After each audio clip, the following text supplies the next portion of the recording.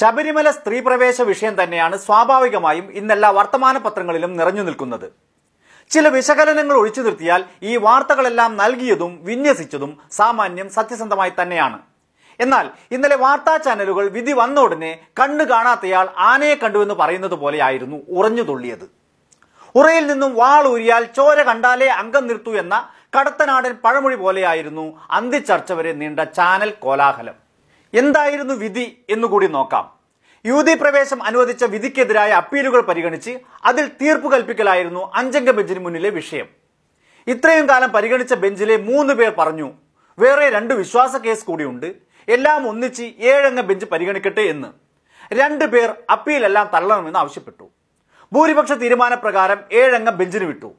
ഈ ഭൂരിപക്ഷ 3 അംഗം അപ്പീൽ പരിഗണിച്ചോ? ഇല്ല. വിധി സ്റ്റേ ചെയ്തോ? അതുമില്ല. അതായത് ഇപ്പോഴും പഴയ സ്ഥലത്ത് തന്നെ കാര്യങ്ങൾ നിൽക്കുന്നുവെന്ന്. അതായത് 2018 സെപ്റ്റംബർ 28 പുറപ്പെടുവിച്ച വിധിയിൽ കാര്യങ്ങൾ നിൽക്കുന്നു. ഈ വിഷയത്തിൽ സംസ്ഥാന മുഖ്യമന്ത്രി പിണറായി വിജയൻ നിലപാട് വ്യക്തമാക്കി. അന്നും ഇന്നും ഒരേ നിലപാട്, നാളെയും അതുതന്നെ. 7 അംഗ ബെഞ്ചിന് വിട്ട സാഹചര്യത്തിൽ നിലവിൽ എന്തു ചെയ്യണം? അത് നിയമവിദഗ്ധരുമായി ആലോചിച്ച് തീരുമാനിക്കും. സർക്കാരിന് ഇക്കാര്യത്തിൽ പിടിവാശിയില്ലെന്ന് വ്യക്തം. എന്നാൽ സുവർണാവസരം ടീംസ് ആനയെ കണ്ട പോലെ തുള്ളിച്ചാടുകയാണ്. അവരുടെ പ്രതികരണം കേട്ടാൽ തോന്നുക യുവതീ പ്രവേശം തടഞ്ഞുവെന്നാണ്. ഏതായാലും അവരങ്ങ് സന്തോഷിക്കട്ടെ, കുറെ വെയിൽ കൊണ്ടതല്ലേ.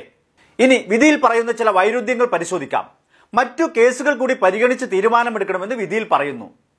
ഇതര മതസ്ഥനെ വിവാഹം ചെയ്ത ഫാർസി സ്ത്രീയെ പാഴ്സി ആരാധനാലയത്തിൽ പ്രവേശിപ്പിക്കാമോ?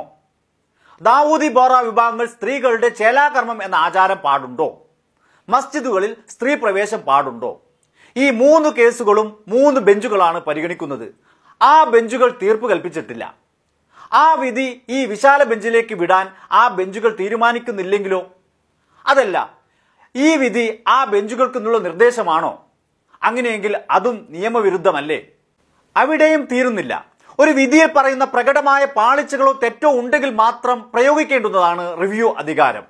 ഈ നിയമ കാഴ്ചപ്പാടാണ് ഇവിടെ അട്ടിമറിക്കപ്പെട്ടിരിക്കുന്നത്.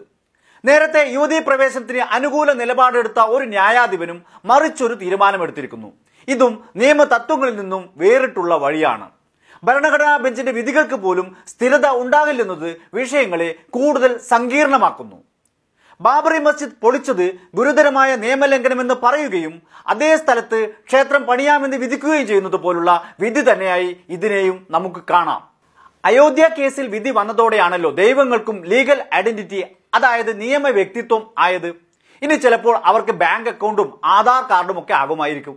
എന്നാൽ കെട്ടിടങ്ങൾക്ക് അങ്ങനെ അസ്തിത്വം കൊടുക്കാമോ? ഏതായാലും മാതൃഭൂമി അത് മുൻകൂർ ചെയ്തിരിക്കുന്നു. അതായത് മാതൃഭൂമിയിൽ പന്തളം കൊട്ടാരം പ്രതികരിച്ചിരിക്കുന്നു. ആ വീട്ടിൽ താമസിക്കുന്ന സെക്രട്ടേറിയറ്റിൽ നിന്നും അടുത്തൂൺ പറ്റിയ PG ശശികുമാറിനെയാണ് മാതൃഭൂമി കൊട്ടാരമാക്കിയത്. ഇനി ആ കൊട്ടാരത്തെയും നമുക്ക് നിയമവ്യക്തിത്വമാക്കാം. 7 അംഗ ബെഞ്ച് അതും പരിഗണിക്കട്ടെ. ഇത് പരിഹാസമല്ല കേട്ടോ, കൊട്ടാരം പറയുന്നത് പോലെ. റഫേൽ കേസിൽ പുനഃപരിശോധന വേണമെന്ന ഹർജി സുപ്രീം കോടതി തള്ളിയതും പ്രധാന വാർത്തയാണ് ഇന്ന്. ഇവിടെ ജസ്റ്റിസ് KM ജോസഫ് എഴുതിയ പ്രത്യേക വിധിന്യായം ശ്രദ്ധേയമാണ്. പ്രധാനമന്ത്രി നരേന്ദ്രമോദിക്കോ കേന്ദ്ര സർക്കാരിനോ ജസ്റ്റിസ് ജോസഫ് ക്ലീൻ ചിറ്റ് നൽകിയിട്ടില്ല. ദേശ് കി ചൌക്കിദാർ ചോർ ഹെ എന്ന പരാമർശത്തിന്റെ പേരിൽ വയനാട് MP രാഹുൽ ഗാന്ധിക്കെതിരായ കോടതിയലക്ഷ്യ ഹർജിയും സുപ്രീം കോടതി തീർപ്പ് കൽപ്പിച്ചിരിക്കുന്നു. കോടതിയിൽ മാപ്പ് പറഞ്ഞതിനെ തുടർന്നാണിത്. പക്ഷെ രാഹുലിന് കോടതിയുടെ ഒരു ഉപദേശമുണ്ട്. ഇനി മുതൽ പക്വത പാലിക്കണമെന്ന്. ഇത് നമ്മൾ എത്ര കാലമായി പറഞ്ഞു വരുന്നതാണ്, രാഹുൽ ഗാന്ധി പക്വത പാലിക്കണമെന്ന്.